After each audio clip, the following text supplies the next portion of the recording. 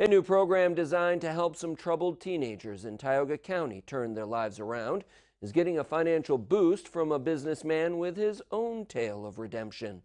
Adam Weitsman, owner of Upstate Shredding Weitsman Recycling, donated $2,500 to the Tioga County Probation Department today.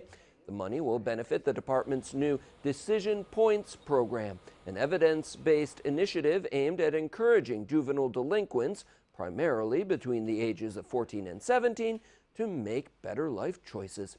Weitsman, who once spent time in prison and on probation for a financial crime, surprised probation officials by increasing what was to be a $500 gift to $2,500.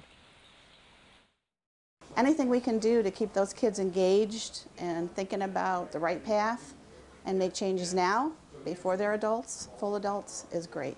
So I really appreciate what he's done. 20 years ago, I was part of the probation department in Broome County when I got in trouble. And it did a lot of good for me, and I think it can, the same experience that I had with the probation department in Broome County, I think it could happen here in Tioga County and get kids back on the right track. Decision Points brings 4 to 7 teens who have been charged with crimes together in a group setting to engage in role-playing and discussion of consequences. Bennett says the teens are rewarded for their participation with pizza and soda, which the donation will fund. She says now that they're receiving an even greater gift, she may consider other incentives for good behavior, such as new sneakers.